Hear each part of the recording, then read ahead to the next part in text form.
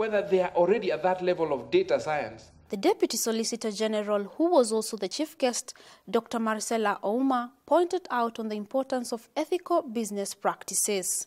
The industry, basically, I say at the time when I started off, that's the time when we had, I think, serious chaos within the industry. We saw the collapse of some of the biggest insurance companies, courtesy of the transport sector. And I think as time has gone by, I'm 100% sure that most of these particular companies came down, and one of the contributing factors was unethical behavior, especially from the leadership. So these are some of the things that I think we learned from the past. So enhancing ethical leadership for growth and sustainability is a topical issue.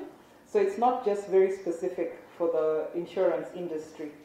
For some of us in government, this is something that is very pertinent. And I think practically everywhere we're going through, we're looking at issues of ethical leadership.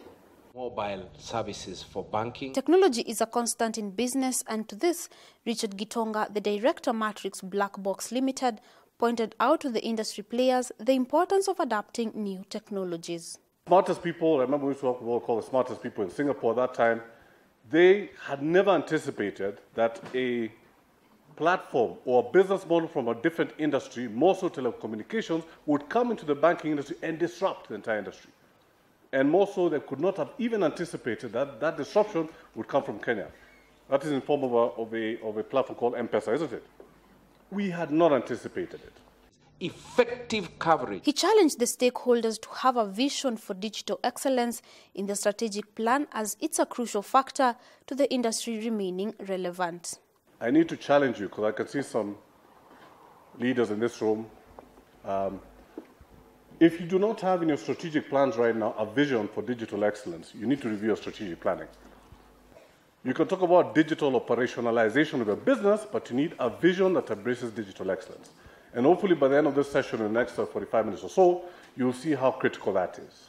Also the moderator. He continued to state that though the insurance sector is yet to experience major technological disruption, the players must be prepared for this eventuality. So please, when we talk about disruption, it's a very real thing. And I can assure you, as the insurance industry continues at the rate at which it's continuing, there are people working night and day trying to figure out how to disrupt it. That's what happened in banking. And it will probably come from a dimension, a direction you never ever perceived. And that's the reality of the industry.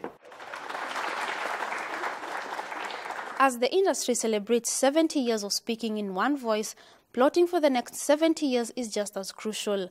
It is clear that ethics and technology, the glue that holds it all together, are sure great starting points. For Brand Plus TV Business News, I am Daisy Wambua.